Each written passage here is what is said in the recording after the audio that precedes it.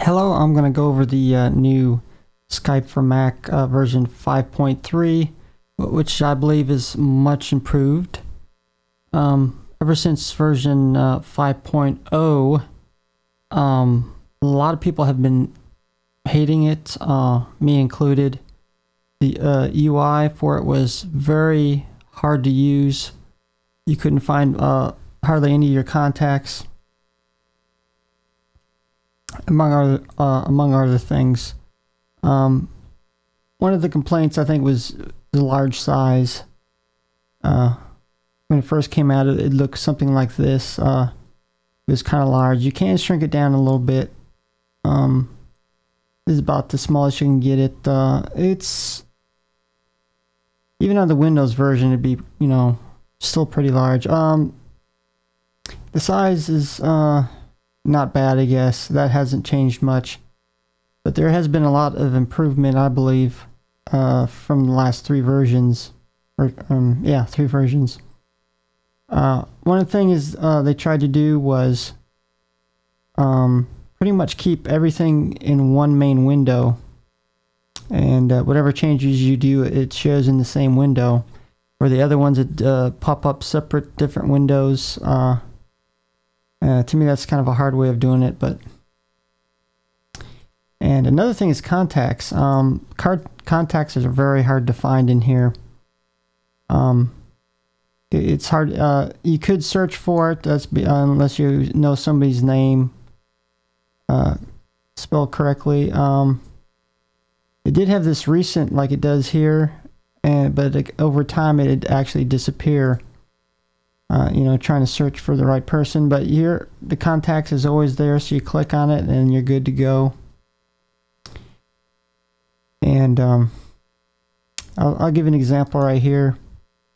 I want to open a text message, instant message, and same window, no pop-up window with a drawer and all that.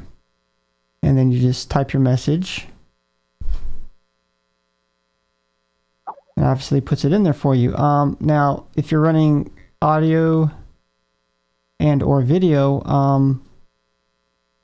it also do it in the same main window, but about the last, the bottom third would be where you put your text message in, and then you'd have to scroll if you wanted to see prior messages.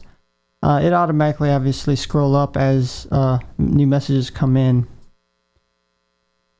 And now another big feature is HD video. Here's an example right here. And it pretty much looks a lot better than what it did. And it's something I'm very happy with, because often I send my Skype video as well as audio to other tech shows if I'm a guest on there, or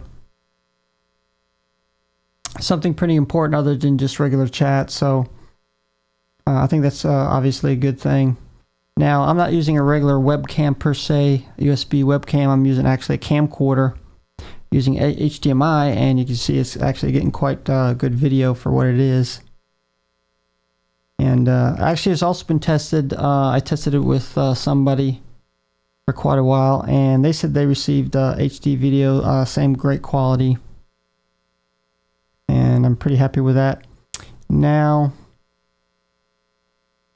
actually the screencast is just as good, and in fact I'm really surprised with it, because that was also tested with somebody else.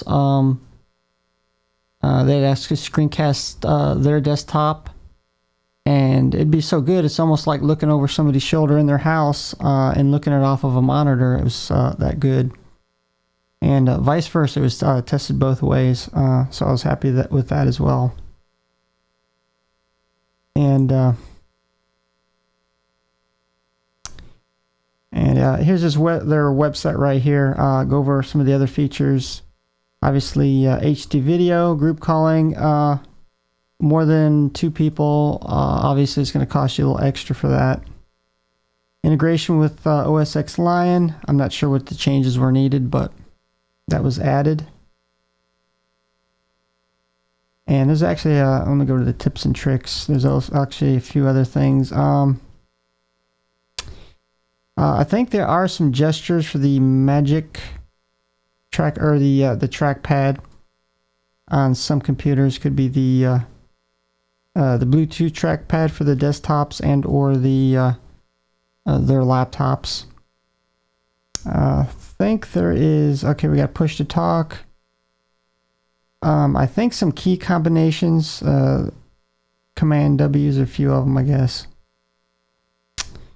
and things like that. So if you're a Mac user and, you know, at least give it a try out, give it, you know, more than just 2 minutes, actually use it, call somebody, give it a couple hours time before you make a determination. I'm very happy with this, much improved over